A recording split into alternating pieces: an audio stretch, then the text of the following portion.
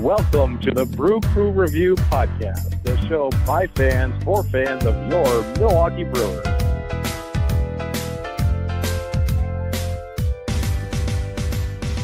Welcome back to another edition of the Brew Crew Review. This is Vince Travato hosting here today, joined on the set by Mr. Scott Bartell. Scott, how are you today? Doing great. Great Brewer win at the time of taping. Yeah, Scott, how's your Memorial Day weekend going? So far, so good. Actually, I'm in Las Vegas, and it's been surprisingly cold. It's like we're lucky to hit 70 degrees this week. So it's been kind of interesting, but everybody out here loves it because it's not 100. So what about you? Yeah, things are beautiful out here in Washington, D.C., and it's been in the 90s here the last couple of days, and I know that for all of our friends back in Milwaukee, Wisconsin, that they've had great weather back home as well, so that's good to hear. Finally getting some real baseball and real summer weather with the Memorial Day turn here. So, yeah, well, that's great. Why don't we just jump right into it, Scott? The Brewers had but it ended on a high note. We're taping this on Sunday evening after the game is concluded. Ended on a high note today with a great performance by Brewers pitcher Brandon Woodruff. He was throwing a perfect game through 6, giving up 1. It happened to be a home run, so he lost the shutout bid as well before being pulled after the 8th inning. Matt Elbers closed out the game, a 9-1 Brewers victory. 5 home runs, matching a season high on the game today. Ben Gamel had 2 home runs. Scott, let's talk a little bit about today's game and then the week that was here that just wrapped up. Yeah, let's start with the positives. I mean, you couldn't ask for much more out of a game today, right? I mean, how many Brewer home runs were there? I lost track after like 5. Yeah, there were 5. That's what I was just saying. And tied a season high mark today with their 5 home run performance. And again, Ben Gamel had 2. Yasmani Grandal had 1. Christian Yelich, of course, had another one. Of course. But yeah, there were 5 overall. Yeah, 5 overall home runs today by the Brewers, and a strong offensive showing even besides just the home runs. Brandon Woodruff, of course, had 2 more hits, hitting better than some guys off of our bench. Do you view this as a sign that the Brewers' offense is really starting to click and come together?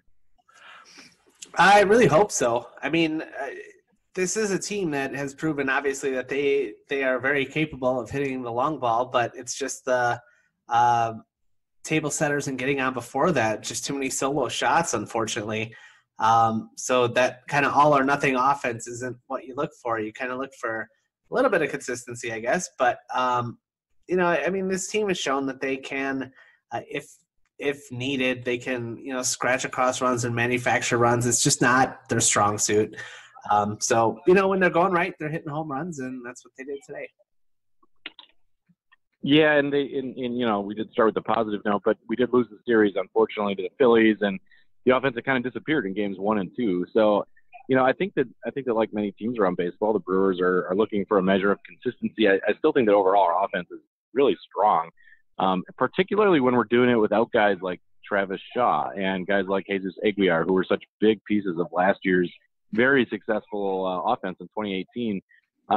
So getting to that point, Travis Shaw is technically on the disabled list with a wrist injury. He has been sent down to the minor leagues now for a rehabilitation assignment. Keston Hiura was recalled, several weeks ago now and is playing fairly well.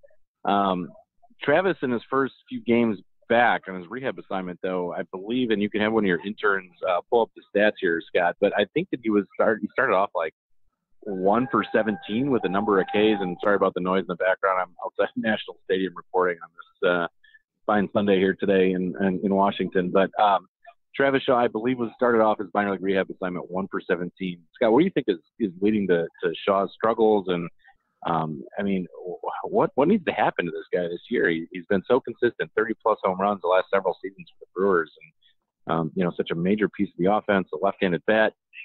What does Travis Shaw need to do to turn it around, and do you see that happening yet in 2019? I personally just think that he is just banged up still, and he's tried to fight through some of these injuries, and it hasn't worked out.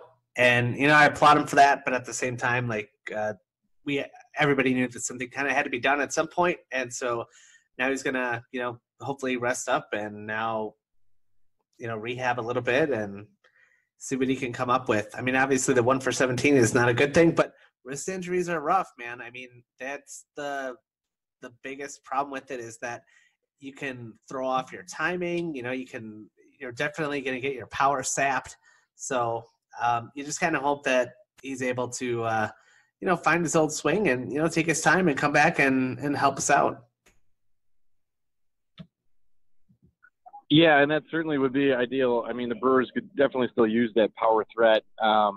Keston here, I think, has filled in pretty admirably at second base so far, especially given that it's his first time at all in the big leagues. And, he's had a few rough games, a few offers, but he's also managed to hit a couple home runs already. He is seeing the ball, it seems like, fairly well. I think his batting average is right now in the 280 range. And, again, you can have your intern, Stephanie, look into that. But if you want to, look at a guy who's definitely part of the Brewers' long-term plans, that's Keston Hiura, but many would say that Travis Shaw is as well. With Mike Moustakas being a free agent again after the 2019 season is done, you'd have to think that Travis is still a definite part of the Brewers' long-term plans at this point. So to, not have him really hitting much, at all, and it's almost June 1st, has got to be problematic for the Brewers front office. Yeah, I mean, it's definitely not something that they're super thrilled about, but I mean, when you think of it this way, if he is part of it, part of our future, that is, maybe this leads to a modest contract if he, let's say, I don't know, comes back and heats up around the All-Star break and only has half a good year and half a terrible year. Maybe that makes his extension a little bit more modest. But bringing up Mike Moustakas is definitely a good point because, he's obviously second on the team in home runs. He's got 13 already, and he's doing a heck of a job being that power left-handed bat in our lineup. Which things has been occasionally Grandal a little bit too, but definitely Moustakas is taken over that spot and been able to solidify the left-handed power portion of the lineup. Yeah, no, that's a great point. And let's step back a second here and talk a little bit about sort of a bigger level picture right now. The Brewers were again, a week or so, not even a week away from June 1st. The Brewers are within 2 games of first place in the division. Obviously, the team started off incredibly hot in April. It had slumped for a bit, started to play really well again. It's kind of been mediocre down the past week. What are your thoughts so far on the first couple months of the Brewers season? So far, I mean, it's a little bit hard to say. I mean, I guess you look at it now, we're like you said, we're a couple games out. We're six games over 500 at the time of the taping. So right around there. Yep. I feel like this is a team that hasn't played their best ball yet. I mean, when you look at all statistical categories, let's just look at our fielding has been really good, really solid throughout the year. But our hitting and pitching just in general is kind of just mid-pack. And so when you look at that should be a team that's around 500. So considering that we're 6 games over 500 at this point, maybe we should be pretty happy with that. Yeah, and let's also point out a couple things, and not just to bleed the Brewers navy blue here, but I think the Brewers' schedule has been one of the toughest, if not the toughest, in the National League up to this point. The first couple months of the season, it had been talked about by fans. As soon as the schedule was released last September or October for 2019, it became a point that people were discussing, which was, here's a team that's not getting many off days the first 2 months of the year. He's playing a ton of really great competition, a lot of interdivision games, decent amount of road games. So I think that the schedule does get a little bit easier, and that doesn't guarantee a better record, but I think that goes in our favor. We've also had an injury or two that I think is making a big impact, Travis Shaw being one of them, but even guys like Christian Yelich has been out for, a total of 10 or so games between 2 separate little back flare-ups that he's had. We haven't had anywhere near perfect health in the bullpen, obviously, with Corey Knebel getting injured in spring training and missing the entire year. Bobby Wall being another reliever that's going to be out for the entire season, most likely. Jimmy Nelson still hasn't made an appearance in the major leagues yet since 2017. So this team has faced, I think, they're not only a fair share, but probably an exorbitant amount of injuries as well. And to be at this point in the year and to be this many games over 500 with the division obviously still very much within reach, I don't think that that's all bad news either. I know that there's some fans who are a little pessimistic that we're not in first and just running away with the division. But it seems like there's been a lot of adversity that this team's already faced. Yeah, no, absolutely. And just looking ahead at that, at our upcoming schedule, I mean, we have, here, I'll just start rattling them off, no offense to any of these teams or whatever, but like Twins, Pirates, Marlins, Pirates, just a 2-gamer with the Astros, Giants, Padres, Reds, Mariners, and Pirates again. So that's us through the end of June. It looks to me like that's just looking at the whole body of work there. There's definitely an opportunity there to get a couple games. That's not that hard of a schedule, especially compared to everything that we've gone through in the first 2 months, like you stated. Yeah, let's hope so. I think that this next week is going to be I'm not going to call it a rough week, but I do think that there are some challenges with it. First of all, you're on the road, but second, you're playing a very hot Twins team at their home ballpark at Target Field in the Twin Cities, and then you're going to go to Pittsburgh, and it's weird because the Brewers are definitely a better team than the Pittsburgh Pirates and have been for a long time. But it seems like the last few seasons, PNC Park has not been a place where Brewers where the Brewers have been able to pick up any ground at all in the division. And in fact, I remember us getting swept in, I think it was a 5-game series last year right before the All-Star break. Because there was a doubleheader in there, and certainly the low point in a very good season last year, maybe outside of the NLCS loss to Los Angeles. But so we can't take anything for granted this week. I totally agree with you after that, though, that the schedule gets a little easier. Yeah, it's definitely shaping up to be. I hope anyway to be a pretty good month, and actually, I think in the next 30 days, I think we have like 5 off days too. So not only that, but you're going to be able to. Hopefully, use people like Hader and stuff like that a little bit more often in those close games. So that's going to be helpful too. Yeah, no, I see good things ahead.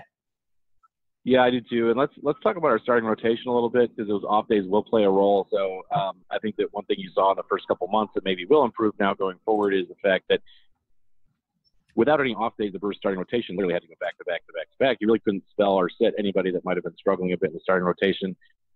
So far, we've seen a guy like Chacin maybe not pitch up to expectations. He's been okay. I wouldn't say he's been awful, but he certainly hasn't been the Ulyss Chacin of 2018 either. Right. But then on the other hand, you've got a guy like Brandon Woodruff, who pitched either in the minor leagues or mostly in the bullpen last year for the Brewers. And though he pitched great in the bullpen, I don't think anybody was necessarily expecting him to come into the rotation and pitch as well as he has so far. So that's certainly a bright point. And then, what are your thoughts, I guess, overall on the starting rotation? We've had mixed results from Freddie Peralta.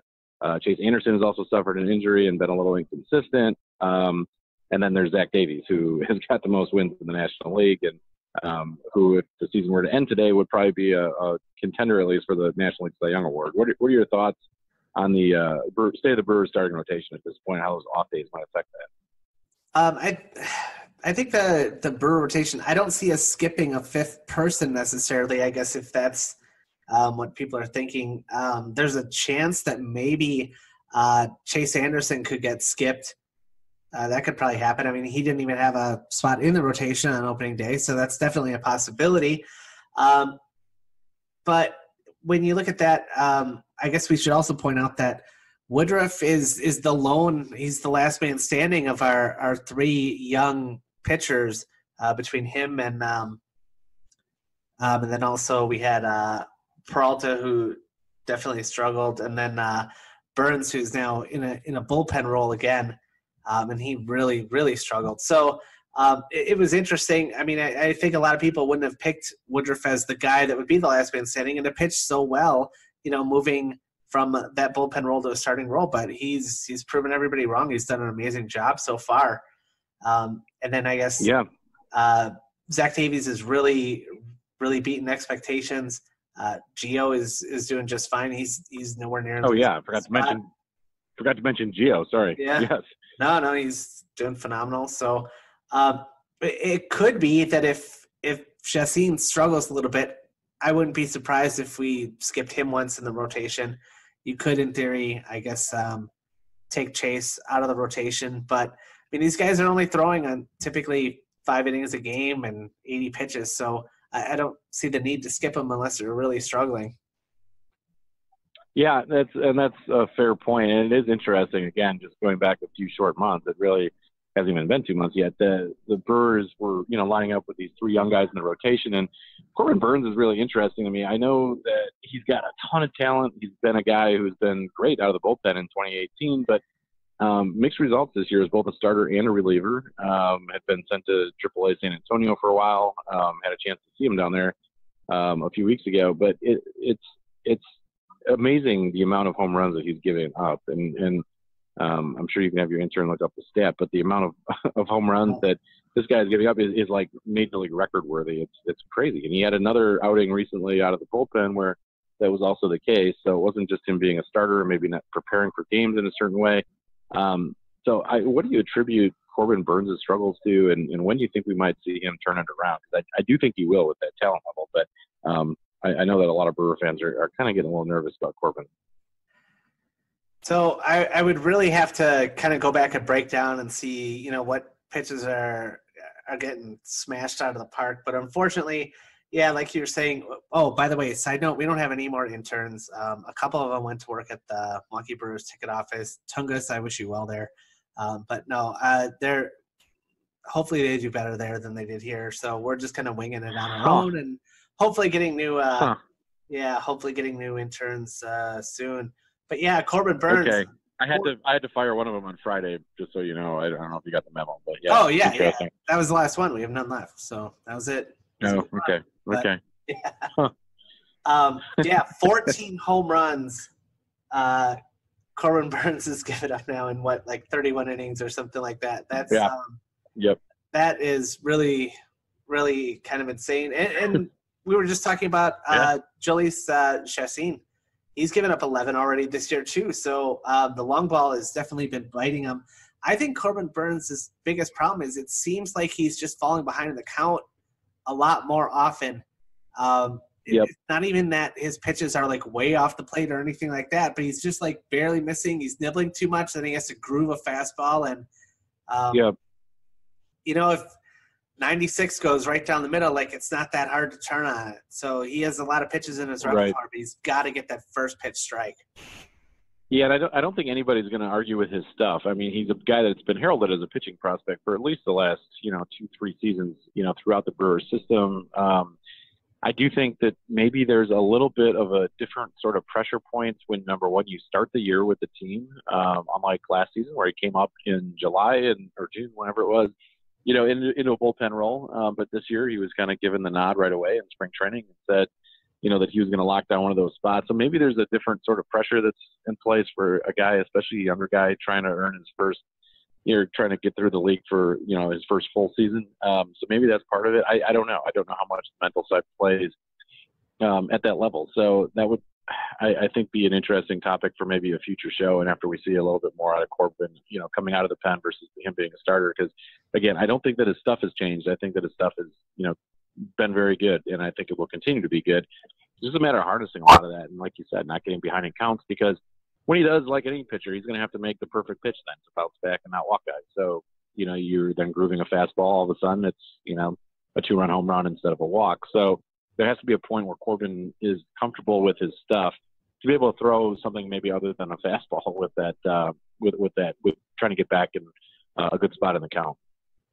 Yeah, and we even saw, arguably our best pitcher, and Josh Hader, threw at the beginning of the year, he was basically throwing nothing but fastballs, and that was pretty much it. And then after he got stung a couple times, we started saying, hey, maybe we should, start, throwing those secondary pitches once in a while again. And I think that's helped him too. I mean, it's really hard to get by on, just one pitch, and it's really hard to pitch in the majors when you fall behind the count. And you're just not going to be successful that way, unfortunately. But yeah, no, I think he's going to bounce back. I'm not too worried about it. Yeah. And then let's talk a little bit about on the other side of things, to be a little bit more positive. Brandon Woodruff. I know that our co-host, Craig, who cannot be on today because he's at a wedding, is a very popular man, doesn't like Woodruff all that much or wanted him traded, but I tend to think that Woodruff's stuff is really valuable. had at one point wanted him to continue to pitch out of the bullpen because he was so valuable in that role. But he's obviously been able to make that transition back to the starting rotation, and he's pitching lights out. I mean, this is a guy who's been successful really since he got recalled by the Brewers in August of last season, right around the time that the rosters expanded. He pitched in a bullpen role and was outstanding throughout the playoffs. And then again this year, starting rotation. I mean, his numbers are otherworldly. And again, this game that he just got done pitching today has just been outstanding. Yeah, and it kind of makes me think. Like, I mean, when you look at both of these guys in Woodruff and then Burns, you kind of have like both these guys start off with like a 95 mile an hour plus fastball, and that's kind of where it all begins for them. And the only difference that I see as far as execution right now is just that maybe Woodruff's fastball is just a little bit more deceptive, or it's got a little bit of wrinkle at the end of it. Like there were so many people that would describe Ben Sheets and say like, this guy's got a fastball and you think you're just gonna smash it, and then you swing and you don't, and like it's just it drop out from under. A little bit of late action. Yep. Maybe that's what's going on because Burns' fastball, I think anyway, is a little straight. I mean, when he throws a fastball and you know a fastball is coming, you're probably going to be able to hit it. Yeah. But because he's got that slider in his back pocket, people are usually a tick late on it. And so I don't know. It's just to me anyway, that seems like kind of the main difference between the two. And I guess that makes me think that again, that Burns is going to be able to bounce back and get back to form. Well, and then there's a guy like Freddie Peralta who also has a great fastball, but I think his issue tends to be, number one, he doesn't have a good third pitch. And number two, the control issues. The control aspect of Freddie has been his downfall so far in the big leagues, and he's got games where he just looks literally unhittable, and then other times where he's like wild and all over the zone. What do you think about Freddie? Well, he definitely doesn't have, the fastball of the other two guys, but he tends to locate it well, and it seems to be a pitch that looks really hittable to hitters, and he gets those guys to chase. I mean, those like 90 mile an hour fastballs that he throws that, they look like they're going to just show up belt high, and then they just stay up in the zone and people are swinging at them. It almost reminds me of like a Doug Davis when, he was just blowing people away with like pitches that were like shoulder high. Yeah, I remember that with Doug. Yeah, but I don't know. I mean, Freddie's definitely, he was one of those 3 lottery tickets that we got. I can't even remember the guy that we traded now for him. Adam Lind. Adam Lind, yeah, there he is. He was one of the 3 lottery tickets, and so far he's the winner. So, yeah, no, it'll be interesting to see what kind of role they have for him in the future, but right now, it's just he wasn't quite there, and we'll see where he is. Hopefully by the All-Star break. All right, and Scott, I don't know if I guess we don't have an intern. I don't know how we're doing on time, but to wrap it up really quickly on the starting rotation discussion, we kind of know what we have in Gio, but Zach Davies, another guy that I know Craig isn't a huge fan of, but I think you look at him this year and it's just outstanding. Is Zach Davies just kind of putting together his full potential, or what's going on with Zach Davies this year, and why has he been literally one of the best pitchers in the National League? Zach Davies, I think, his best pitch, I think, is his changeup, and he does a really good job of locating it. Like he can throw it, and changeups are usually a little bit tricky because it's got to look like a fastball, but it's got to hit for a strike at the bottom of the zone. If you leave them up, they get smashed, and he's hitting like just right at that knee-high level, and he's doing a really good job with it. I think that being able to control that pitch sets up absolutely everything else for him because, Zach Davies will tell you he doesn't have the overpowering fastball that a lot of other people have, but, he's locating, and so as long as he's able to do that, he still has, a good overall pitching repertoire. So, yeah, as long as he's locating, he's going to be able to do just fine, and he's proving it. Yeah, he really is. He's putting together a really nice season so far this year. let's transition really quick to the other bit of Brewers news here in the last couple of weeks. And we've had a little bit of time to assess. Our inside anonymous source, Tom Carter, gave us the information that Keston Hiura was going to be recalled from AAA San Antonio. Keston's played in a good handful of games now. What do you think of Keston's first couple of weeks in the big leagues? Some of what he does is, Keston Hiura, you look at him and he is an amazing athlete. He absolutely can just sting the hell out of the ball when he connects. It's no doubt that, it was just a couple of years ago that he was the most polished bat in the draft, and now here he is up in the bigs already.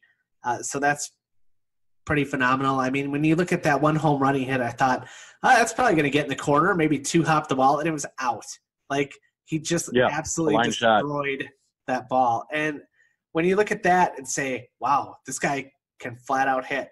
Unfortunately, he's still striking out at about probably a 38% clip. So he's definitely still getting fooled a little bit and adjusting to big league pitching. But overall, this guy's got the talent.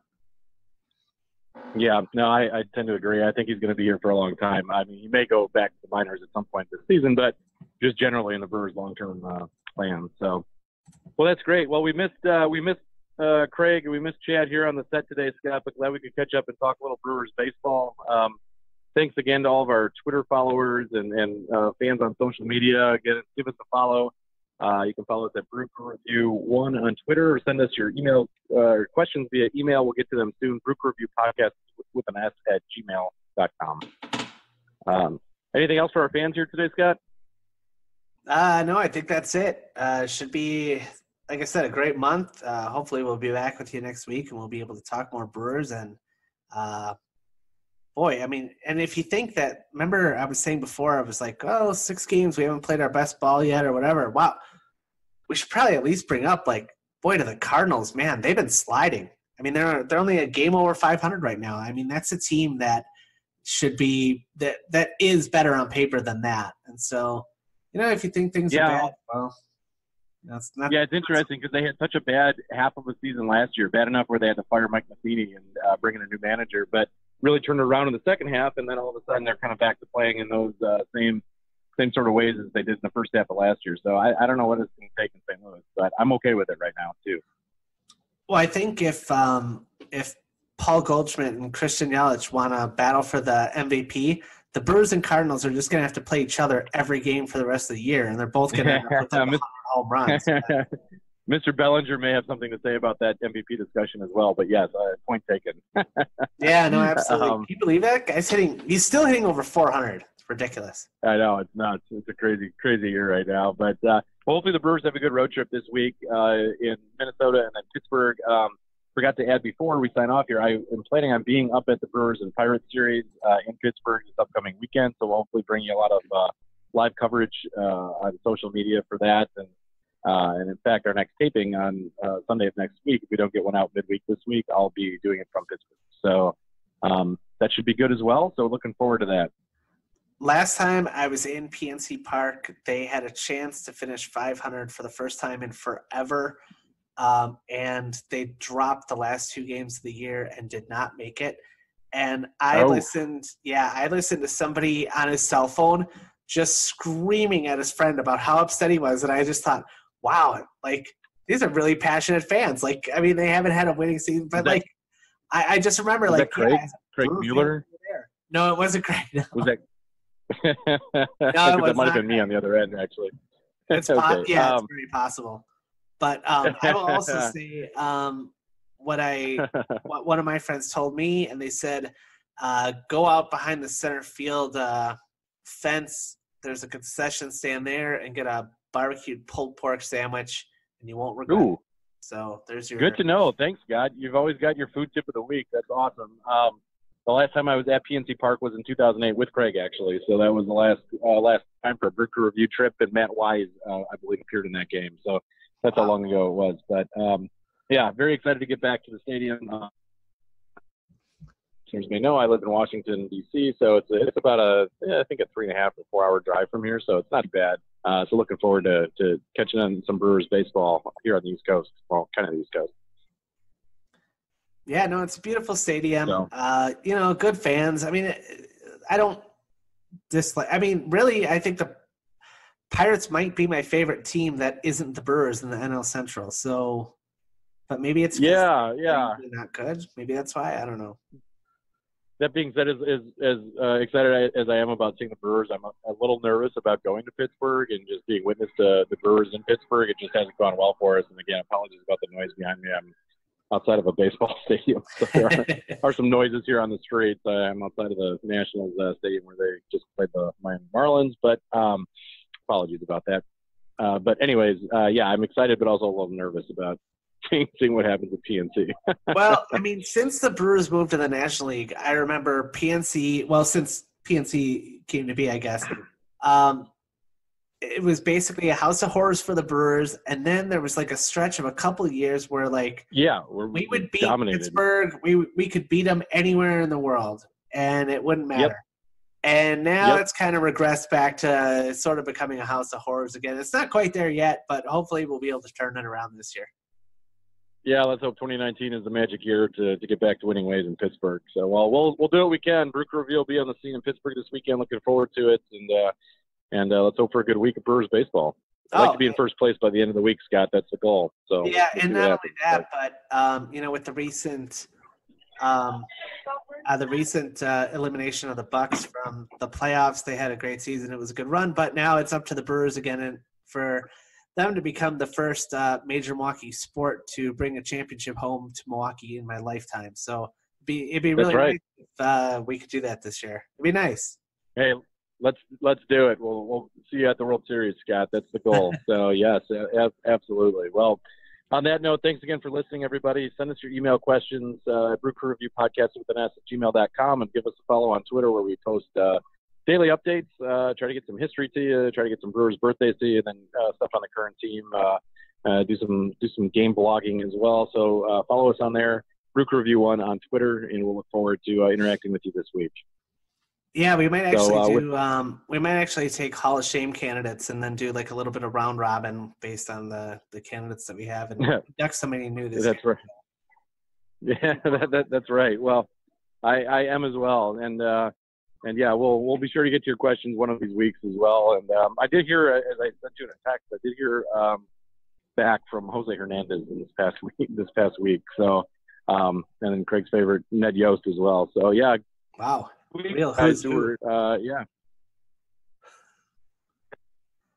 So yeah, very nice. All right, sounds good. Well, here's hoping to do a good week. Let's do it. All right. Well, thanks, Scott. Thanks, Chad. Thanks, Craig. Thanks, our anonymous source, Tom Carter, and our colleague, Tom Hodgecourt, for a great show. And we'll look forward to talking to you all again later on this week and next weekend as well. So in the meantime, stay classy, Wisconsin, and go Brewers. Go Brewers. Thanks for listening to the Brew Crew Review. Go Brewers. Dun, dun, dun, dun.